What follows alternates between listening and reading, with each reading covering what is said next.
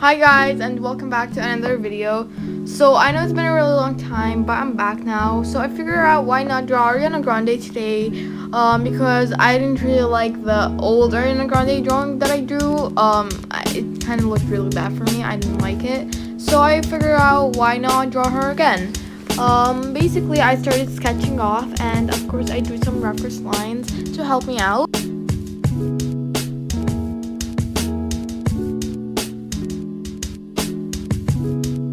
So now it's time to color in the skin. I took different shades and started comparing them until I found the right ones. I didn't actually use the airbrush tool for shading in this video. Instead, I tried something new and I used the painting tool or the painting brush, and it was really something new. I had fun with the process and I think I got the result I wanted. So I used the airbrush tool for the smudging, and I just dragged and dropped colors from the reference photo. And if you guys want, I will link a color palette that I made down in the description, just to help you out if you want to use it.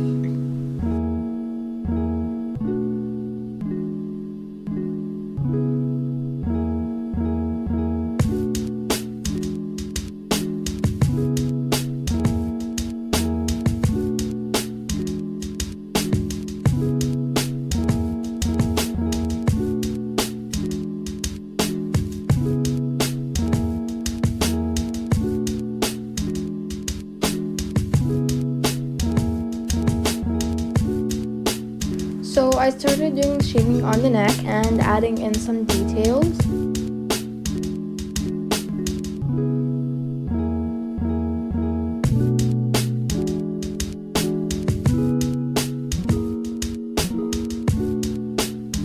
After that, I started coloring in the dress.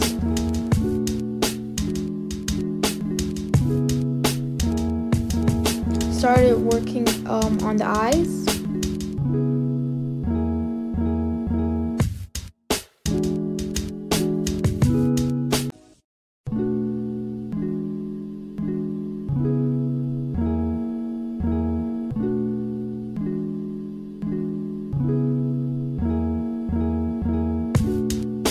Now we are moving on to the lips.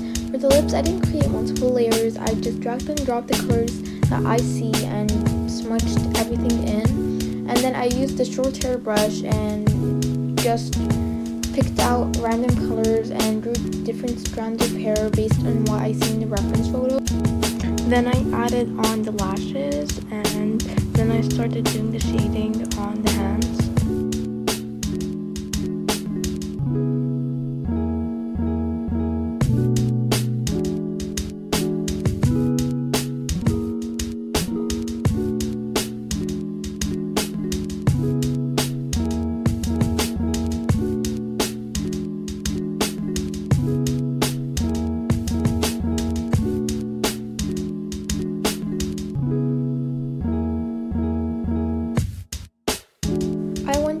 And started fixing in some stuff that I didn't really like about my drawing and adding more details.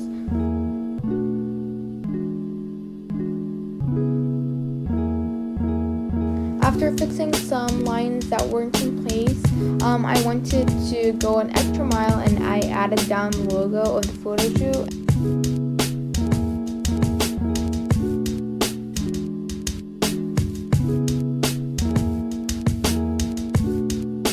Now I use the sparkle brush to add like some sort of design in the background.